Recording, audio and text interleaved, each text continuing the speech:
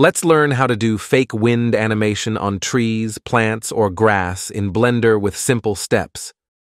I will use a kit library asset, this plant with big leaves, and you can go with whatever you have. The green part, the plant, is already an object in itself, and we will do two types of animation on it using modifiers. But first, I need you to select the leaves alone from the materials, since they probably have a separate material. So select the leaves material area, then assign it to a new vertex group because we need the first effect to go on the leaves alone. Next, we need to add a displace modifier.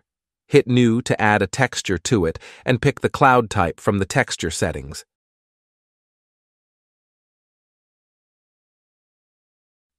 The displace coordinate is better on object to control it easily with an empty, so switch it to object, then add an empty in the scene. The empty transformation will affect the displace modifier, so we can easily keep it in place and keyframe the Z rotation in it, or use a hashtag frame driver in the rotation to keep the motion along the timeline.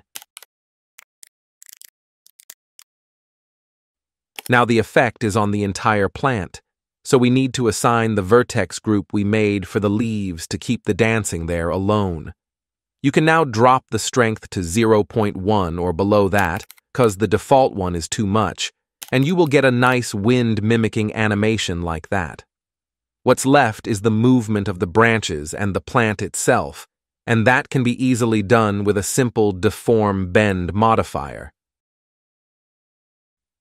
The bend angle is what we need to keyframe, so just hit the I key on it for a keyframe. Then we can switch to the graph editor where we can add a noise modifier inside for a bend randomization.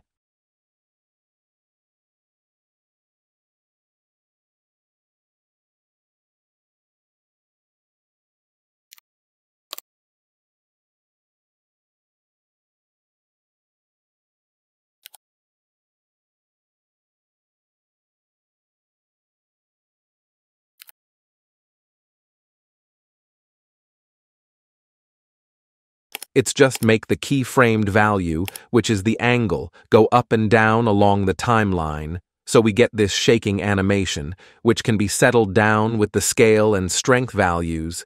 So just play with them. A 0.1 in strength and a bigger scale can do fine animation most the time in those cases. Now, this one bend we added is on the x-axis, and it's more than enough, cause the wind will be from one direction. However, if you want to add more randomness, you can add another bend, this time for the y-axis, keyframe the angle, and use the same noise modifier, and you will get the bend at 360 degrees and not one angle.